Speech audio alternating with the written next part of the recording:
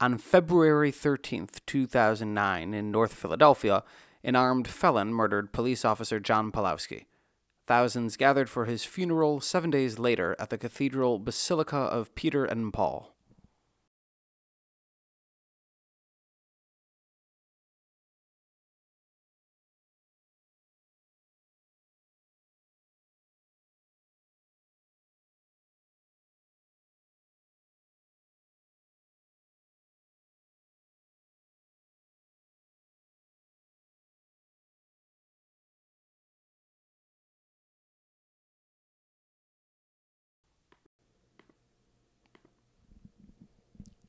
Events like this, full of rituals and symbols, display for the public the police officer's role in society.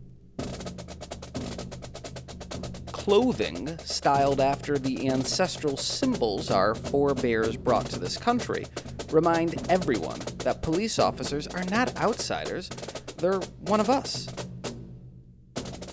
Police uniforms reassure the public that officers serve. Who else wears white gloves? Ushers and waiters.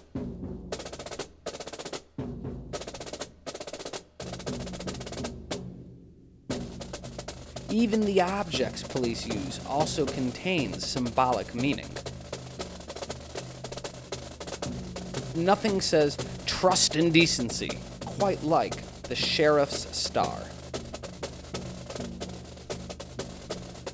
Cops come from all over the country for these funerals.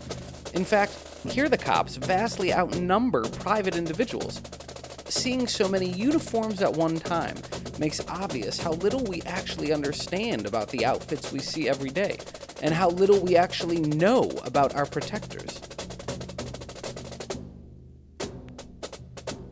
Uniforms and rituals have a meaning for the public, but another meaning entirely for those who can translate the ribbons and badges that decorate breast pockets and shoulders.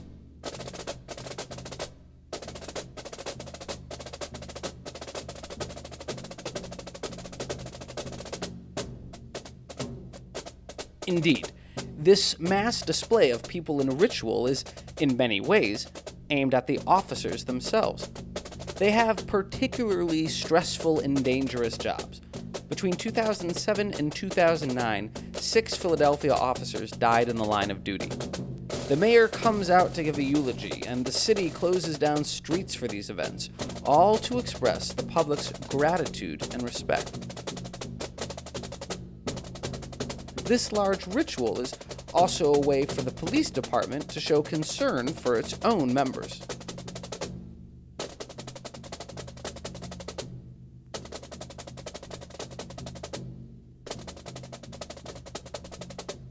This event reminds us that police officers look after our safety, that which we hold most dear, and they reaffirm for our protectors their solidarity as a fraternity which looks after its members.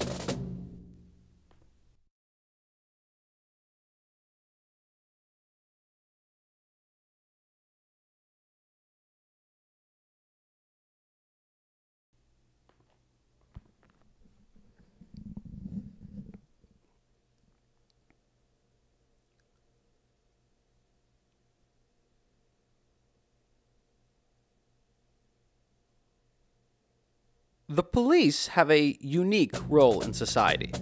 They get to use force. We don't.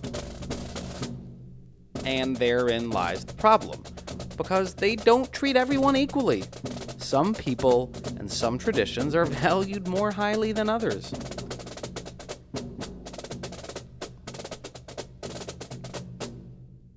The police are ostensibly our protectors, solely defenders, and yet they have a distinctly soldierly demeanor.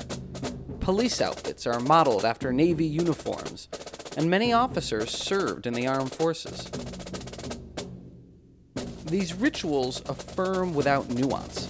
They ask us to celebrate without consideration, but there is much to consider. In 1979, a court ruled that 18 high-ranking Philadelphia officials, including the mayor, had committed or condoned widespread police brutality.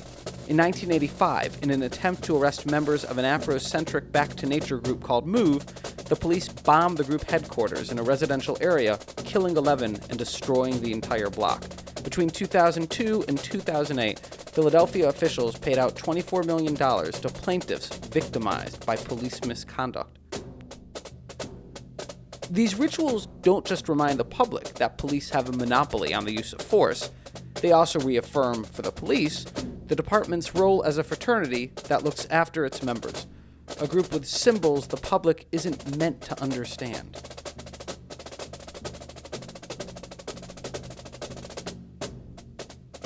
Being a member of this brotherhood carries expectations. The police are notorious for refusing to testify against each other, a phenomenon typically referred to as the blue wall of silence. This wall is strengthened by rituals of this magnitude, ceremonies that ask the police to stand back to back in solidarity while public officials obsequiously offer blanket praise for an oft-troubled organization.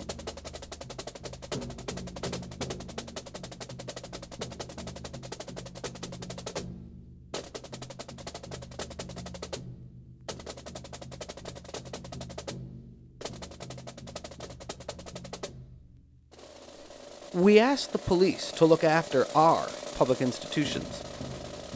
And yet, do they let our public institutions look after them?